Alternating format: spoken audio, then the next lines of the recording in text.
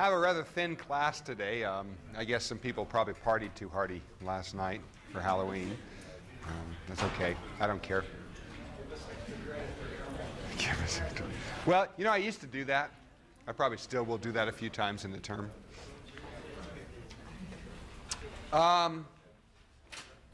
What I wanted to do to start off is sort of review what I did last time, which was go through the whole process of cellular respiration in this figure and sort of emphasize what all the steps are and what happens, the inputs and outcomes of each of the steps. And of course, we start with glycolysis. That's a process of going from glucose, a 6-carbon molecule, to 2 pyruvates, which are 3-carbon molecules. Really what you want to do as you go through these processes is not so much worry about a lot of the details, like where are the double bonds, where are the phosphates on these molecules. Keep track of the carbons and where they're going and how electrons are being pulled away, as is happening here, for example. In this process of going from glucose to pyruvate, you pull off high-energy electrons in the form of 2 NADH molecules. You also produce 2 ATPs, a net of 2 ATPs. Okay, because there's actually an energy input phase, as we'll see. The rest of the steps happen only if oxygen is present. If oxygen is present, then the pyruvates go into a grooming stage where they're made into acetyl-CoA. Basically, a carbon is broken off, and I'll show you figures of this process, so don't worry about it too much right now. But the carbon is, one of the carbons is broken off of each pyruvate. It's lost as carbon dioxide, but because that carbon is being broken off, there's electrons available to be placed into NADH. So we produce 2 NADHs out of this process and 2 acetyl-CoAs. The coenzyme A is there to get this stuff into the mitochondrion. It won't go in otherwise. And in fact, 2 ATPs are also used to get this stuff into the mitochondrion. Well, okay, so the acetyl-CoAs then go into the Krebs cycle, which happens in the matrix of the mitochondrion. And in that process, those 2 acetyl-CoAs are completely broken down into 4 carbon dioxides, 6 NADHs, 2 FADH2s, and 2 ATPs per glucose that went through glycolysis. So I'm still counting per glucose, per 6 carbons. Once that process has occurred, of course, the carbon dioxide is released and we exhale it. And all of those high-energy electrons then go into electron transport, the ones that were produced in glycolysis, the ones produced in the grooming stage, and the ones from the Krebs cycle, all go into electron transport, which produces a maximum of 34 ATP per glucose. Okay. So overall, you get about 36 to 38 ATPs per glucose, 38 for prokaryotes and 36 for eukaryotes, because we have to transport stuff into the mitochondrion, and prokaryotes, of course, don't have to do that. So they don't waste those 2 ATPs that we use. If oxygen is absent, you can't do any of this. You can't groom, you can't do Krebs cycle, you can't do electron transport. So you've got to do a different method to be able to regenerate the NAD plus that you've reduced in glycolysis. All right, so we go through fermentation. And the whole point of fermentation is to regenerate NAD plus so it can go back to glycolysis and break down and be used to break down another glucose and get ATP out. There's 2 types of fermentation that occur depending on the cell type that you're looking at. In alcohol fermentation, you take the pyruvates, you break off a carbon dioxide, and in that process, you dump off a couple of electrons from NADH. So you get NAD plus again, and that produces ethanol. Right? The other process is lactate fermentation, or lactic acid fermentation. There you're not breaking off any carbons. All you're doing is dumping off a couple of hydrogen ions and a couple of electrons to the pyruvate to produce lactic acid. Okay? That's what our muscle cells do when they're working anaerobically. All right, so glycolysis, grooming, Krebs cycle, electron transport, all of those happen when oxygen is present. Fermentation happens when oxygen is absent. So the thing to do now is to start looking in detail at each of these processes and ask what's really happening in order to break down this glucose and get energy out of it. All right, so we move on to glycolysis, and it occurs in two stages. There's an energy input stage, and there's an energy payout stage. Okay, the reason that cells have to do the energy input is to get to the point where they can pull off a lot of the energy from that glucose molecule. It's like adding energy of activation in a sense. You have to build up the amount of energy in glucose so that you can pull more energy out of it. And I'll show you a figure that illustrates all of this. So our first stage is energy input for glycolysis. What the cell does is it adds phosphates to glucose. And as you remember, adding phosphates transfers the energy of the phosphate bond to that whatever molecule the phosphate is added to. So all the cell is doing is increasing the potential energy of that glucose molecule by adding phosphates to it. Okay, the glucose is then split into two 3-carbon molecules. Okay, it actually turns out to be glyceraldehyde 3-phosphate rather than pyruvate. We do some rearrangements to get to the pyruvate. The second stage is the energy payout, which occurs just after the glucose is split. That's when the cell is really able to start getting some energy payout. There's a huge initial drop in energy, potential energy of these molecules when NADH is produced in the very next step after this splitting. Okay, so NADH is generated. The bonds are then rearranged. There are several steps that rearrange the bonds in these 3-carbon molecules. Right, the only thing you have to worry about there, or remember, is that the cell is increasing the potential energy of that molecule by rearranging the bonds. Okay? It's increasing the potential energy of those molecules by rearranging the bonds. You don't have to worry about the names of those molecules. I'm not going to ask you those. You don't have to worry about the structure of them. You're not going to have to draw them or recognize them. Right? Know, though, why the cell does this. Okay? Finally, ATP is generated not by electron transport, but by substrate level phosphorylation, or substrate phosphorylation. It's that process that I showed probably Monday it was, that's 2 sessions ago, where we had an enzyme that takes an ADP, takes a phosphate from solution and sticks the phosphate onto ADP to regenerate ATP. Okay? So that's what we're looking at there. All right, so there's a figure in your book that shows glycolysis, and unfortunately when you print these out, it prints out the whole figure at once. I'm going to go through it in some stages. Okay? So here's the first 3 steps of glycolysis. All right, the first step is to phosphorylate, or add a phosphate to glucose, producing a molecule called glucose 6-phosphate. All right, that's that first step in that figure. That adds energy to glucose. In fact, you can chart the potential energy of these molecules, and there's a little jump in potential energy when you do that. The next step is to rearrange the glucose to produce fructose 6-phosphate. And the reason the cell does that is because there's another little jump in potential energy when that occurs. Okay, so all of these steps are adding potential energy to the molecule. That third step, where you now use another ATP to put phosphates on either end of the molecule, you've increased the potential energy. So you've already used 2 ATPs in this process. You're 2 ATPs down, but you're going to get some more ATPs out, so it's not a big deal. All right, so ATP is used to energize glucose in this first step. So there's already an energy deficit for the cell. Then the cell rearranges the glucose into fructose, which increases the potential energy of the molecule, makes it a little more unstable. All right, then another phosphate is added, and that increases potential energy again. All right, now here's where the split occurs. Boom. Step 4, a 6-carbon intermediate, fructose 1,6-diphosphate, is split into 2 3-carbon molecules. Okay, glyceraldehyde 3-phosphate. The next step is where the energy payoff starts to happen.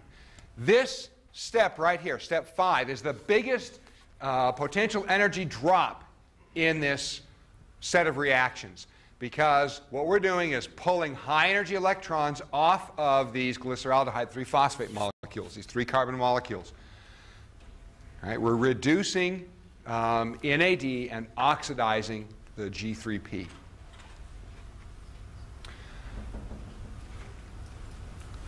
All right, then the next steps, the next steps are to rearrange these molecules. So we have more rearrangements. Here's a rearrangement with an energy payout, ATP produced. Okay, so we've already gotten back the 2 ATPs that we put in up here in the energy input stage. There's our first payout. We then do more rearrangements in steps 7 and steps 8. There's a dehydration here, okay, which makes this molecule even more unstable. And it's very easy now to pull that phosphate off to produce 2 more ATP. It's exactly what the cell does. All right, so the final payout in all of these reactions is 2 net ATPs and 2 pyruvates and 2 NADHs.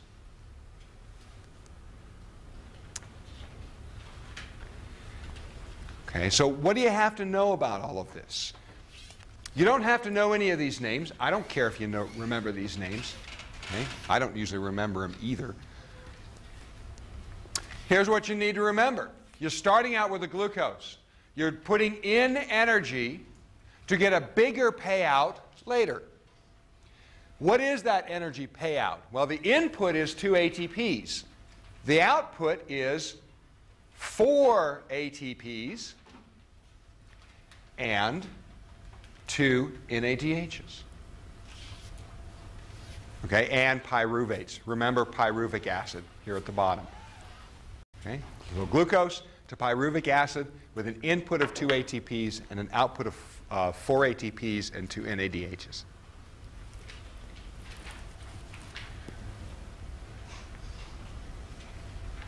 Okay, so we've got our pyruvates. We're ready for the next step, which is the grooming stage. All right? In the grooming stage, we generate CO2. Okay, we also generate NADH.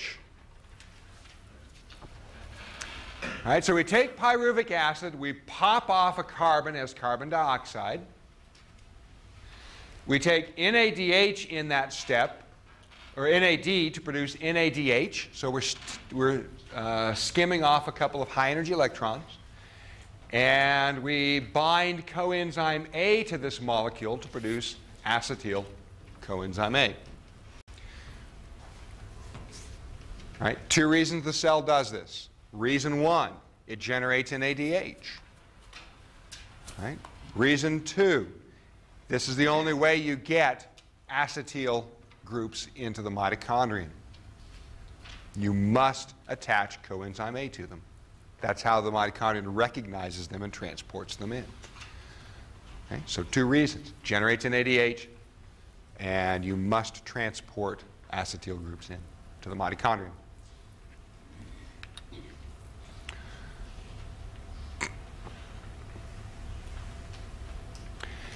In this process of grooming, to transport these acetyls into the mitochondrion, 2 ATPs are used. Right? That's very important to remember because that accounts for the difference in ATP production in prokaryotes versus eukaryotes like us.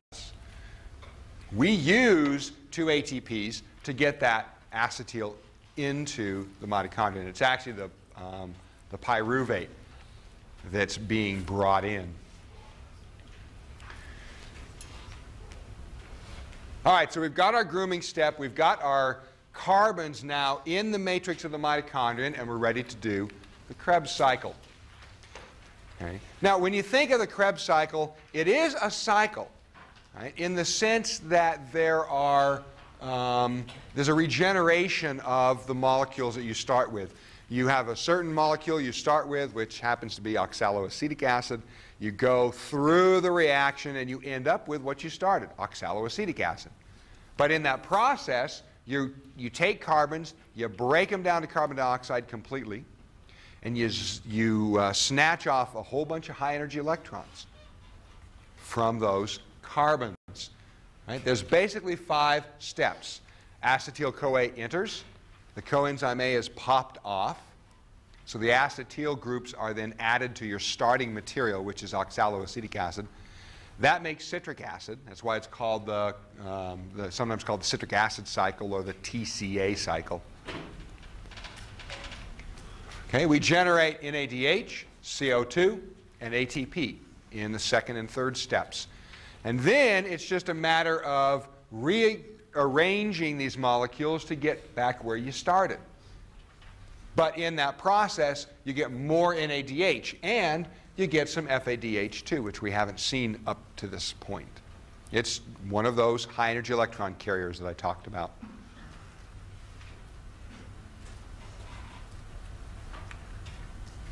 All right, so in step 1, acetyl-CoA comes into the Krebs cycle. There is an enzyme that takes oxaloacetic acid and binds these 2 carbons to it, popping coenzyme A off in the process, which is unchanged. It is now available to go back and bind to 2 more carbons. All right, so we've got 2 carbons that enter the cycle. They are attached to this oxaloacetic acid to produce citric acid. Okay, in the next 2 steps, what do? We pop a carbon off as carbon dioxide. In that process, because that carbon is being broken off, we're able to snatch 2 high-energy electrons from it and form NADH. That produces alpha-ketogluteric acid. And then we're able to form ATP with another carbon being broken off. At that point, right, at this point, step 3 in the cycle, we've gotten rid of all of those carbons from that glucose. They're all gone as carbon dioxide now. There's nothing left of them. We've now got another NADH that's produced, and we end up with a 4-carbon molecule, succinic acid. So all we've got to do now is get from succinic acid back to oxaloacetic acid. Those rearrangements that are done produce steps where you can take high-energy electrons out. And that's what happens in steps 4 and 5. We get redox reactions that produce FADH2. In step 5, we get a redox reaction that produces NADH. And in those 2 reactions, we regenerate oxaloacetic acid by going through malic acid. All right, so what do you need to know out of this reaction? You need to remember acetyl-CoA, because that's the stuff that comes in. That's an input into the process. You need to remember how much NADH and FADH2 is produced. What we're doing here is looking through 1 turn of the cycle. If we were looking at what happens with a full glucose that went through glycolysis, we'd do 2 turns of the cycle.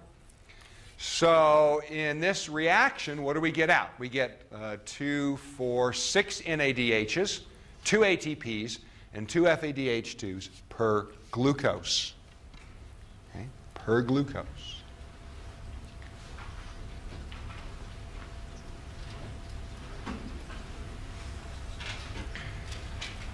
And we get CO2, 4 CO2s per glucose. The other 2 carbons of that glucose came out during the grooming step. Yes? Can you say again, like how many NADHs that work here? Okay, well, let's think about this for a second. We've got half of our glucose here, right? The other half would have to come in and do another turn of the cycle, right? So all we have to do is double everything in here to see how much we get per glucose. So we get 2 ATPs, 2, 4, 6 NADHs, and 2 FADH2s. Okay, so keep in mind, when you go through 1 turn of the Krebs cycle, you're actually looking at only half of the glucose molecule that went through glycolysis.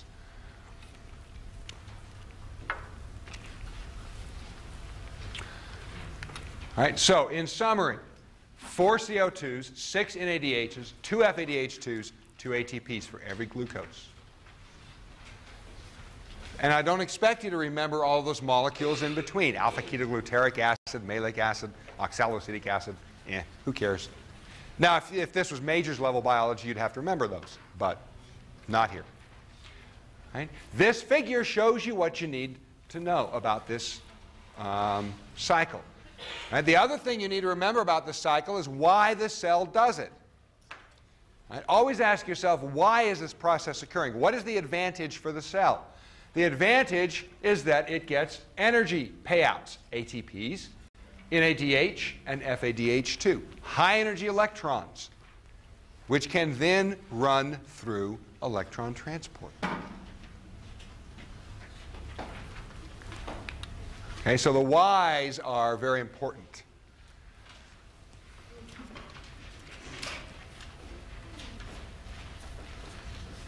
All right, so what have we done? We've taken glucose, we've broken it down into pyruvate. We've groomed it to acetyl-CoA, sent the acetyl-CoA through the Krebs cycle, broken off all the carbons as carbon dioxide. All we have left of that glucose molecule, the energy in that glucose molecule, is high energy electrons and some ATP. All right, we're now ready to get the big payout in the electron transport chain. All right, so by far, electron transport generates more ATP than any of these other processes. The glycolysis steps generate 2 net ATPs. The Krebs cycle generates 2 ATPs. Electron transport generates 34 ATPs. So really, this is a huge energy payout for the cell. All right, it occurs in 2 major steps. There's a pumping step, where electrons that are captured in prior stages are used to make a gradient of hydrogen ions. Right, now, think about where all this stuff is happening. Glycolysis is in the cytoplasm. Right? The pyruvate has to be transported into the mitochondrial matrix. That's where the Krebs cycle happens. The electron transport chain happens in the inner mitochondrial membrane. All right? So, the pumping process that occurs here to pump hydrogen ions is actually pumping those ions into the space between the inner and the outer mitochondrial membrane, the intermembrane space. And this is why it's important to remember the architecture of these organelles, the chloroplast and the mitochondria, because it's important for function. All right, so those electrons that are captured, all those NADHs and FADH2s, those electrons are released, passed down an electron transport chain. That's used to pump hydrogen ions into the intermembrane space of the mitochondria. Eventually, the electrons are passed off to oxygen. So what do we got? We've released all that energy from those electrons in little steps, little bites, pumped hydrogen ions across the membrane. We now have energy in the form of a gradient, right? Hydrogen ion gradient. If you allow that hydrogen ion gradient to dissipate, that is, you allow those ions to flow back through the membrane, you're going to be able to get energy out. That's exactly what happens. The hydrogen ions flow back through not just the membrane, but through the ATP synthase embedded in the membrane. All right? And as they flow through, the ATP synthase is able to take ADP and phosphate and stick them together to make ATP. All right? Figure probably works better than words. And there's our figure. All right, look at what's happening in this process. We have our mitochondrial inner membrane here, this lipid bilayer. All of the proteins and other components of the electron transport chain are embedded in that membrane. The ATP synthase is also embedded in that membrane. All right, here's the process from left to right. We've got NADHs and FADH2s that pass their electrons off to these electron carriers.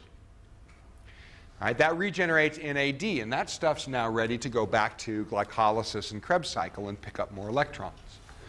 In the meantime, these electrons that have been passed off are passed from one carrier to the next. And what we're showing here in this slope of this line is that the potential energy is going down with every step.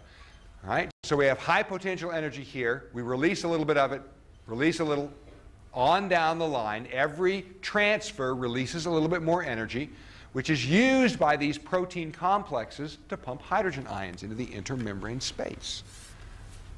Right? So that's all we're doing. We're taking potential energy from electrons, converting it to potential energy in the form of a hydrogen ion gradient. Those electrons have got to go somewhere. They are passed off to oxygen, which with hydrogen ions produces water. So there's one of our outcomes of our cellular respiration. Okay, that's well and fine. We've produced this gradient of hydrogen ions, but it's useless to us unless we can actually access that energy. So what the cell does is it allows those hydrogen ions to flow back through this protein, this enzyme, ATP synthase. And as those hydrogen ions flow through, their energy is captured by ATP synthase, which takes ADP and a phosphate and makes ATP out of it. Okay? It's actually a fairly straightforward process. It's just chemical or electromagnetic energy, electrons, converted to a gradient form of energy, which is then converted to chemical energy. All you're seeing here is energy conversions.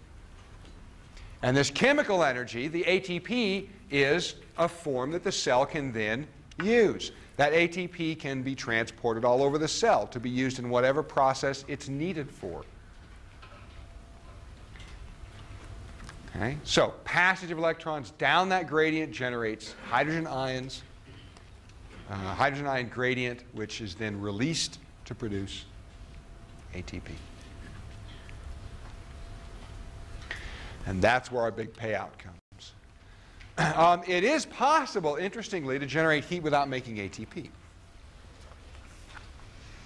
Babies are born with this specialized tissue called brown fat.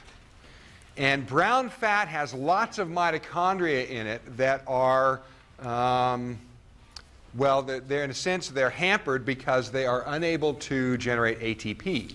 Instead, what they do is they take the lipids, break them down, and then use that energy to pump hydrogen ions across the membrane, just like regular mitochondria do. In this case, though, they don't make ATP. All they do is they let those hydrogen ions flow back through the membrane, and that generates heat. And that's how babies stay warm, okay, by using that brown fat. It's now also a reason why babies are born usually sort of pudgy, because they've got all that brown fat that they're going to be getting rid of over the next several months. All right, so you can generate heat without generating ATP. You can do it pathologically, too, which I'll show you. It is possible to actually run this process in reverse and use ATP. Okay? So you should sort of think how that would happen. It would have to be done with having a gradient on one side or the other of the membrane. Okay? Think of, because the ATP synthase is just a channel. Right? You can run that ATP synthase in reverse. So if you have a huge excess of hydrogen ions in the matrix of the mitochondrion, you'll actually run this process in reverse because those ions will flow the wrong direction through ATP synthase and break down ATP, which is kind of interesting. And again, you can create that situation pathologically. It's not normal. It is also possible to poison this process by using a number of different chemicals. In fact, there are several steps in the Krebs cycle and in glycolysis that can be wrecked by various poisons. And the next slide shows a few of these. Okay, rotenone is a very common insecticide. It's a dangerous insecticide because it's dangerous to us too. So you have to be careful with it. All right, so rotenone is a pesticide, and what it does is it blocks this first stage of electron transfer. Okay, it binds to this protein complex, blocks that electron transfer. So, of course, what happens is that you can't transfer electrons off from NADH. And this whole chemiosmotic system just grinds to a screeching halt. And if you can't make energy by cellular respiration, you're dead. Right? At least if you're most eukaryotes. Right? They're going to have a problem with it. Certainly most multicellular organisms are going to have a problem with it. Okay, so you block that first step. Cyanide and carbon monoxide block this last step, passing off electrons to oxygen to produce water. Okay, carbon monoxide, is pretty obvious how that would work. It builds up in your bloodstream so that the oxygen level drops way down. So you don't have enough oxygen to do this transfer. And the whole thing, again, grinds to a screeching halt. And it doesn't take very long before you feel the effects. Oligomycin is an antibiotic. And it blocks ATP synthase. So what happens is the cells pump hydrogen ions across the intermembrane space, and they can't get through this ATP synthase because the channel is blocked. Right? Pretty neat little system. What happens is that the hydrogen ions build up to such a high level in the intermembrane space that they actually start leaking right through the membrane, and it generates heat. Right? And that's harmful to the cell as well. So oligomycin is a pretty effective antibiotic. Dinitrophenol is a leakage inducer. And all it does is it makes this membrane leaky to hydrogen ions. So the hydrogen ions are able to flow back across. So the cell is frantically breaking down glucose, generating NADH, pumping all those electrons through, and pumping hydrogen ions across the membrane, and then they just leak across again. And it generates huge amounts of heat. All of the energy in these electrons is lost as heat. Okay? Cells will use lipids to do this as well. Right? You'll start frantically breaking down lipids, trying to supply enough ATP for your cells to use. You might think that that'd be a great way to lose weight. It is a great way to lose weight. It's also a great way to die. Right? Dinitrophenol was actually prescribed at one time for weight loss. Right? As were tapeworms. It's funny, at the turn of the century, tapeworms were prescribed for weight loss, and there was thought that they had actually no ill effects. You see these turn of the century ads in magazines, for example, advertising tapeworms.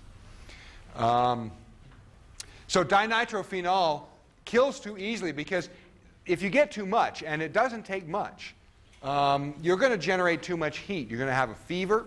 That fever is going to get too high. You're going to start denaturing the proteins in your cells. You're going to damage your neurons in your brain. Poof, that's it. Right? So you don't want to try this. Right? You don't want to get a hold of dinitrophenol and start taking it thinking it's a miracle weight loss scheme, because it's not. Best weight loss program is still diet and exercise. Right?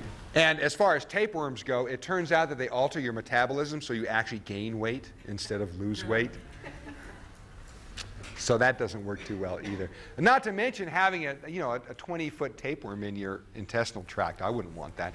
I'm told that you can actually feel them moving around inside your intestinal tract. Well, we'll talk more about this next term when we look at different groups of animals. Tapeworms are just cool. They are cool animals. Okay, here's our summary. This is everything that we've talked about. All we've done is go through the details. Now let's go back and look at the forest and ignore the trees for a minute.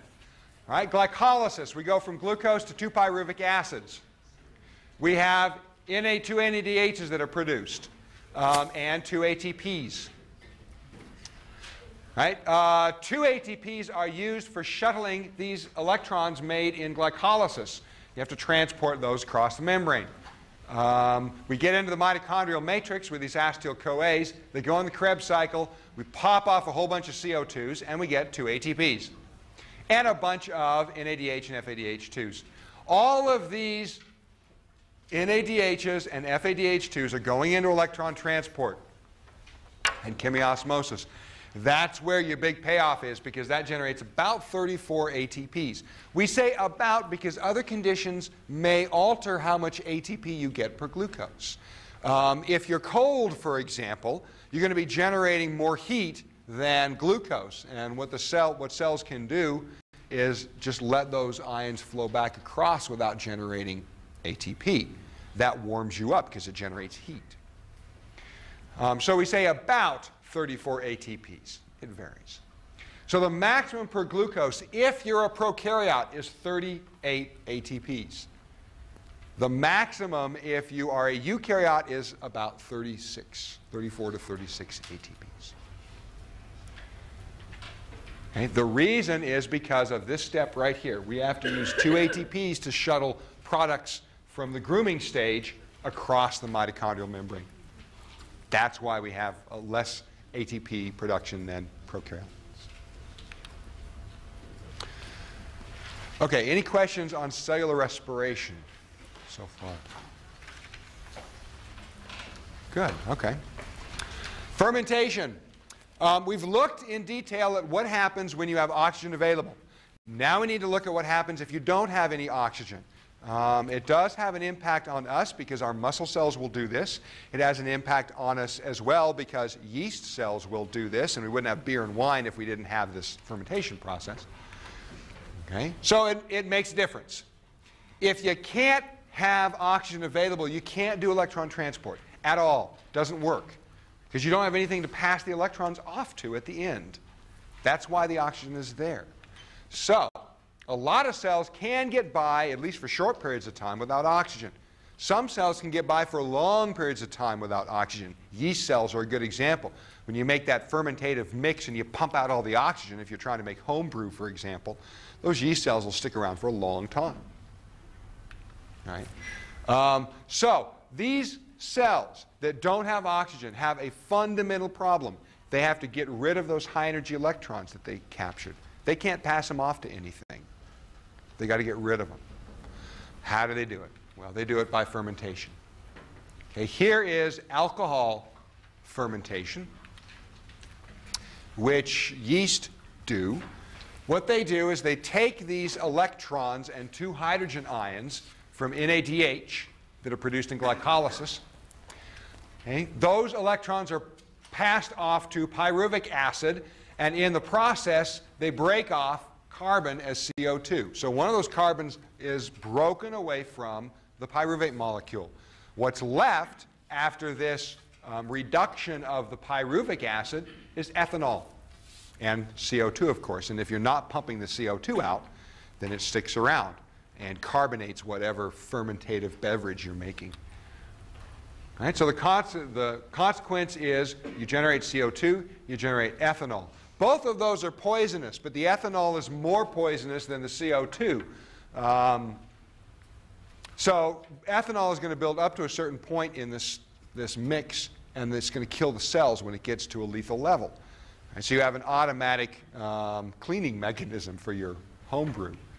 All right? It just kills all the yeast cells, so you don't have to worry about them.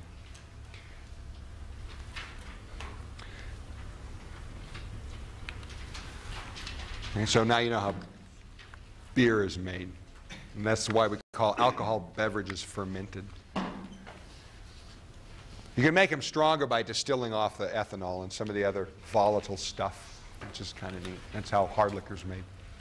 All right, so the other process that we have here is lactic acid fermentation. We don't do alcohol fermentation. As I say here, it would be really fun for a little bit of time, but then it'd be deadly. Right? As ethanol built up in our tissues, we'd die from alcohol poisoning. In fact, I read that over homecoming last weekend, there were 2 underage drinkers, by the way, who had to be taken to the hospital for alcohol poisoning. Right? You can die from this. Right? You got to be careful. All right, so what do? Our muscle cells make lactic acid. So instead of making CO2 and ethanol, we just take pyruvic acid, drop off those electrons to the pyruvic acid and make lactic acid, which is just an isomer or a different form of pyruvic acid from it. Right? Lactic acid is also a poison. It's not quite as poisonous as ethanol, but it is a poison. So you've got to get rid of it. And this is one reason why you get cramps if you're doing anaerobic exercise, because your muscles aren't getting rid of the lactate as fast as it's being generated. Okay, so lactic acid fermentation, ethanol fermentation, two ways of dealing with a lack of oxygen. Some cells do fermentation exclusively. There are some bacterial cells that cannot live if oxygen is present. Oxygen poisons them. So they do fermentation exclusively, and it's enough for their relatively limited needs. All right, now I've talked mostly about glucose going into these cycles, but there are other things that go in as well. Sugars, most sugars can come into the cellular respiration pathway just as sugars. You take polysaccharides, you break them down into monosaccharides, and you shunt those into glycolysis. Most of those will be glucose. But you can bring fructose in as well, fruit sugar. Right? And actually, fruit sugar is better. You're better off because you can skip a step. Right? Fructose is the second molecule that's produced in glycolysis. So you can skip a step. You don't have to convert glucose to fructose. But there are many other sugars that can be brought into this pathway. Fatty acids are even better because you skip this pathway altogether. You take fatty acids, you break them apart into 2 carbon chains. Okay? And you shunt those in as acetyl-CoA. Amino acids, you have to pop the amino groups off, but once that's done, you can shunt them in at several steps. Here is acetyl-CoAs into the Krebs cycle directly. Okay? So there's lots of places where those things can come into these cycles. So you can use all of these food molecules as energy sources. The best energy source is this one right here, fatty acids. Okay?